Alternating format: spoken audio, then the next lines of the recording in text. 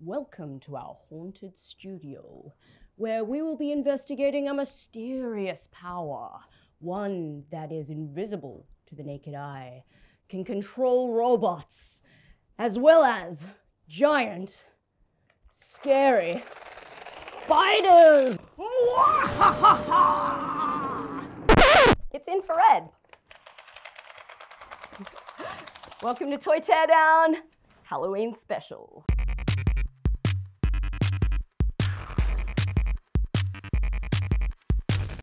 All right, let's have a look at the box. So we've got, it says it's infrared control, battery operated with light and sound effects. Cool. Wow. All right. Let's open her up. Let's free her. Ooh. Cool. I'm really unsure what this is supposed to be in terms of the shape of it. Who knows? But this is the remote control. And our Spidey. Let's have a look at our Spidey. So it seems like a plastic shell. Seems to be covered in this sort of like felty material. Makes it feel a little bit floofy. We've got a couple of wheels on the bottom here. A couple of wheels sort of in its head region. And they swivel. And I can see a little gear in there too. So, but what's kind of cool is our legs move up and down. So I'm really excited to see how this thing moves. Looks like we need some batteries in here. All right. Let's see how she works. Ah! This is the remote control. It's got these two buttons here. I've got no idea. Whoa! I've got no idea what it's supposed to be. It kind of looks like a poo, if I'm honest. But look, that's cool. It's supposed to be creepy. If I press, really jumpy now. If I press one button like this, it goes forward. It's got some wheels on the bottom. I can see like a motor or like a cog here, which is probably going to have a motor inside, I guess. What I find quite interesting is how the leg mechanism works. So they kind of flap about a little bit, and then pressing the button, well, it looks like they're moving. So I'm interested to see what that looks like. Ah! Okay, so it seems to not be working when it doesn't have line of sight to the spider. So I'm guessing that has to have something to do with the technology inside. Maybe there's like some kind of transmitter and receiver. I'm assuming this is transmitting something, and somewhere on the robot it's receiving it. Could be here, maybe? Oh. Okay, it kind of looks like there's a little thing, there's a little hole in its butt. So maybe it receives the signal through its bottom. Who knows? Let's open her up and find out. I'm gonna start with this, which is the battery compartment. I'll out the batteries.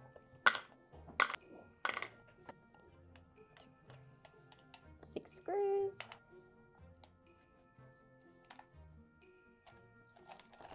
I've lost track of which ones I've pulled out. Cheeky little screw. Oh no! Oh, its legs fell out. Oh dear. Oh. Hey, alright. So, you can see our cords here, which go to the eyes. So those will be LEDs. Yep, you can see there's an LED light inside there. And then in here, we have got a whole bunch of different tech. So there's our motor. Got our little processor there. And some more screws here, which I'm going to pull off. Keep these ones separate.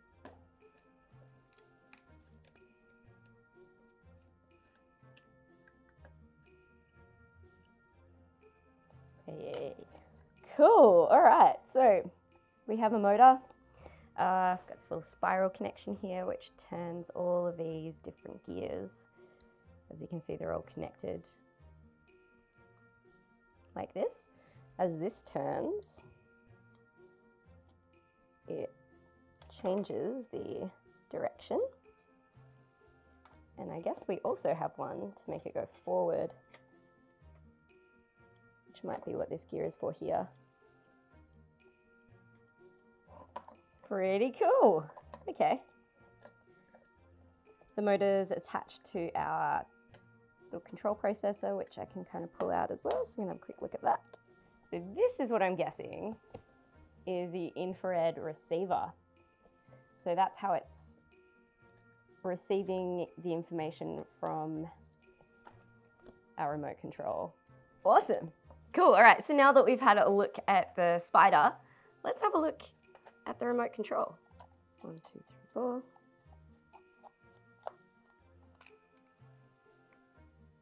Hey.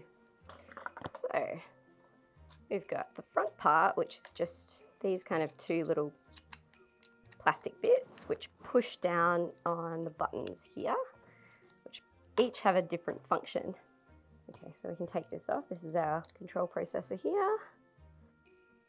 That just comes out like that. And here we go. We've got our infrared transmitters. I guess this here, this LED light is just going to be telling you that you're pressing a button. But how does the signal even travel? We're going to have to learn a bit about infrared to find that out.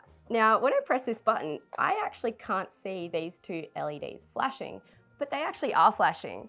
They're flashing in infrared, which our eyes can't see, but you can actually see infrared in some technologies, like this phone. Now, the flashing you can see in the phone, it's really fast, but you can actually see that it is in fact sending a code. So most infrared transmitters that you can find around your home, like your TV remote, have two types of flashes, a short flash and a long flash, a 0 or a 1. That's just binary code, which is pretty much how all computers communicate. The receiver, like in a TV or on this spider, is programmed to recognize different strings of that code, and it uses those to tell the spider what to do. Make the motors move, to turn, to move right, to move backwards, whatever it does. But previously I was trying to make it work and I was around the corner or there was something in the way and it actually wouldn't work. And it's actually because the receiver here needs line of sight. It needs to be able to see the flashing coming from the remote control. Kind of like when my cat sits in front of the TV at home and I can't change the channel. But why can't humans see this light? And why use infrared? Well, to answer that, we're going to have to understand electromagnetic radiation. Now, humans think we can see all of the light around us, but that's really not the full picture. There's a lot more going on. Now, we can actually only see a tiny amount of electromagnetic radiation. It sounds kind of scary, but electromagnetic radiation is just energy that travels and it spreads as it moves along. It can be measured based on the size of the wavelength it moves along. There are loads of different types of electromagnetic radiation, ranging from AM radio waves at about 100 meters, all the way down to gamma rays, which are at about 0.001 nanometers. Now, these occur in the hottest, most energetic parts of the universe, like in supernovas.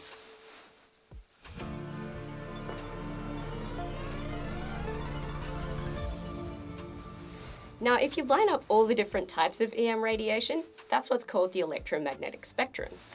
Somewhere in the middle is the visible light spectrum, which is basically the EM radiation that we can see. That's because the wavelengths are the perfect size for our eyes to capture. Any bigger or smaller, and we just wouldn't be able to biologically see them. Gonna need some snacks. Now we understand visible light, let's talk about infrared. Now, just outside of the visible light spectrum is infrared. Now, these wavelengths are far too large for the human eyes to see, but it kind of makes it perfect to send signals through electronics, like in your remote control.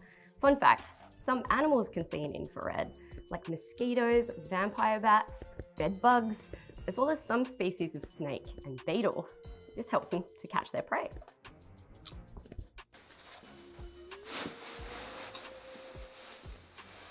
Now, as for why we use infrared, simply put, it's cheap. Now, there are amazing uses for infrared, and we're going to get into those later, but for small electronics like this toy spider or your remote control at home, the parts are easy to find and you don't have to worry about lasers flying around your living room when you want to use the TV. As I mentioned before, there are actually some really amazing ways you can see infrared. Just like at Scitech here at this infrared exhibit. We've got a thermal camera here, which actually shows infrared as heat. So the hotter parts of my body, like my face, are showing up white, and the colder parts, like this bowl, are blue. And as you can see inside, I've heated up some delicious popcorn from the microwave. Now, where infrared really becomes useful is looking at space. Telescopes and satellites that use infrared are able to ignore things like dust clouds and see further and further objects like those big high-energy stars that are really, really far away. This is our Milky Way using the visible light spectrum. Let's take a look in infrared. Whoa. Pretty cool. I don't know about you, but I absolutely find it amazing and mind-boggling that this really simple, cheap technology is being used in telescopes to allow us to see further into the universe than we ever have before. It's pretty cool science. So now we've pulled apart this terrifying tarantula and learnt a little bit about how infrared works. Now I'm thinking if this is actually scary enough for a Halloween special. And seeing as though spiders don't actually use infrared, I wonder if we can make this a little bit more scientifically accurate. I wonder if we can make this creepier. I think it's just gonna need a little makeover first. What do you reckon? Yes! Let's do this.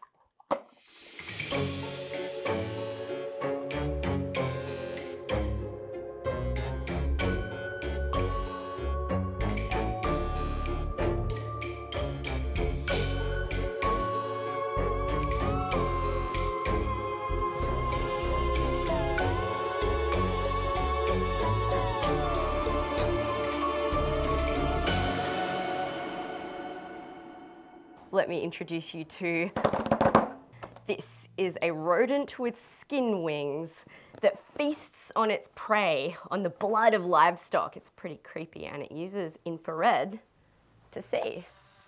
It is the vampire bat.